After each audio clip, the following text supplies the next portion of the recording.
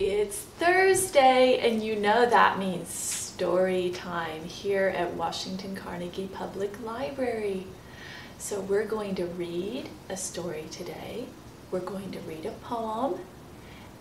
But first, we have to sing. That's what we always do. So can you guys help me? Can you help me sing along? Here we go. If you're ready for a story, clap your hands. If you're ready for a story, clap your hands.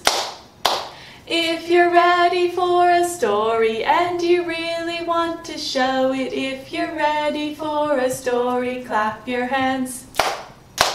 If you're ready for a story, find a seat. If you're ready for a story, find a seat. If you're ready for a story and you really want to show it, if you're ready for a story, find a seat. Right, for our poem today, we're going to read a poem from a book by Shirley Hughes called Out and About, a first book of poems. And this poem book is sort of based around the seasons. And so this poem is from the section about summer. Okay, here we go. It's called Hill. Huge clouds slowly pass.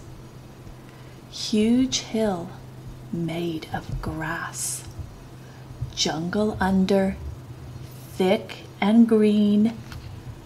Tangled stalks creep between. Scramble up, hug the ground, suddenly see all around. Watch out fences, fields and town.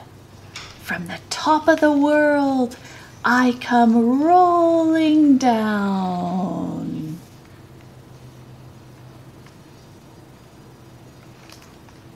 That's the end of that poem from Out and About, a first book of poems. Our story today is called Peter in Blueberry Land, and it's by Elsa Beskow.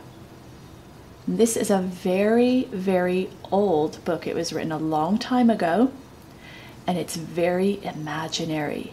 It's going to take you into another world. Okay, so here we go.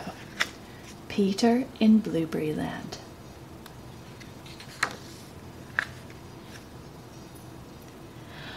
Early one morning, Peter went into the forest. He was carrying 2 baskets, one for red cranberries and one for blue blueberries. It was his mother's birthday, and they were going to be a surprise present for her. But where were the berries?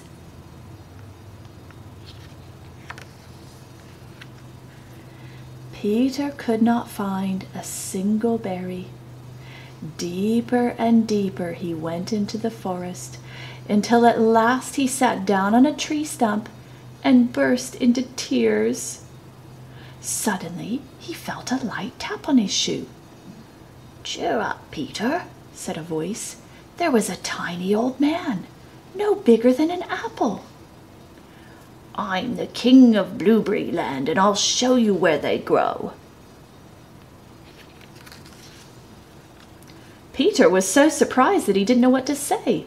A second time the old man tapped him lightly on the shoe with his tiny blue wand, and Peter was as small as he was. The heather seemed to grow in great bushes, the grasses tall as spears, and the wildflowers were as big as crowns. Peter's baskets were now much too big for him to carry, and so the Blueberry King whistled up 2 squirrels. In a flash, they swung the baskets onto their backs and bounded away. Soon they were walking under ferns like huge palm trees, and Peter could hardly believe how different and interesting it all looked. There was an acorn, big as a helmet, and there was a spider. Peter was not sure if he was glad to see him, although the spider tried to look friendly. Look at how big the spider looks next to Peter, who's as small as the Blueberry King. "Here we are," said the Blueberry King cheerfully when they reached a little wood full of fruit trees. "Look," said Peter excitedly, "blue apples." "Don't be silly," said the king, laughing. "They're blueberries, but come and meet my sons." 7 boys were playing ball with the berries, and they came running up to meet Peter. Their clothes were splashed with the dark blue juice. "Peter has come looking for blueberries," said the king. "Let's see how quickly we can fill his basket." The boys scrambled up into the trees, laughing and tasting the ripe berries as they tossed them down. Peter tasted some of the berries too. As soon as his basket was filled to the brim, the boys gathered round him, shouting, "Now it's time to play! Come on, Peter!" They let Peter steer their bark boat as they slipped through the cool green water, past dragonflies and lily pads, their leaf sails swelling gently in the breeze. Peter forgot all about berry picking until one of his new friends said, "We'll be late for Mrs. Cranberry. She's waiting for us with some fruit for you. Hurry up, Peter." Quickly, they beached their boat. They combed their hair, cleaned their teeth, and washed their hands, which were still blue with the sticky juice. 8 brown mice were waiting for them under the blueberry trees. Away they galloped, through sunlight and shade, over the springy thyme and sweet moss. Peter had hardly time to catch his breath when they reached a little clearing. In the middle was a cottage made of cranberry twigs. Outside in the sunshine sat Mrs. Cranberry and her 5 daughters, polishing berries. See? 1, 2, 3, 4, 5. And each one is a little bigger than the other. The shiniest and reddest fruit they put in a pot to cook with honey. "Peter!" shouted the girls when they saw him. "Mind you pick those berries carefully," warned Mrs. Cranberry, who could be sharp at times. But the girls were already gathering the fruit. 2 curious ladybirds came to watch. Where are they? Doesn't show us.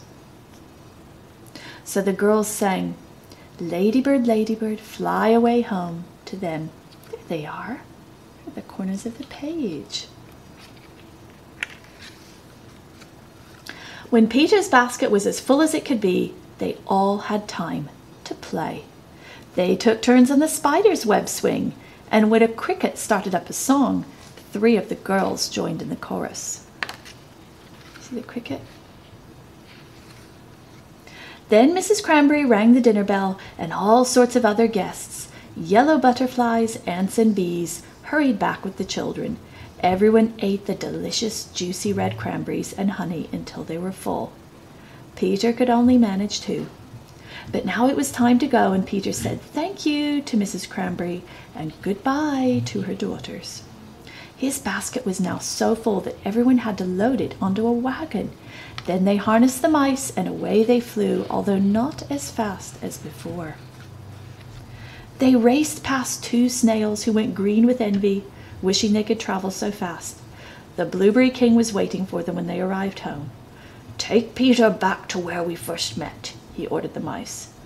"Oh, don't go yet," cried the Blueberry boys, and Peter begged their father to let him stay for just one more game.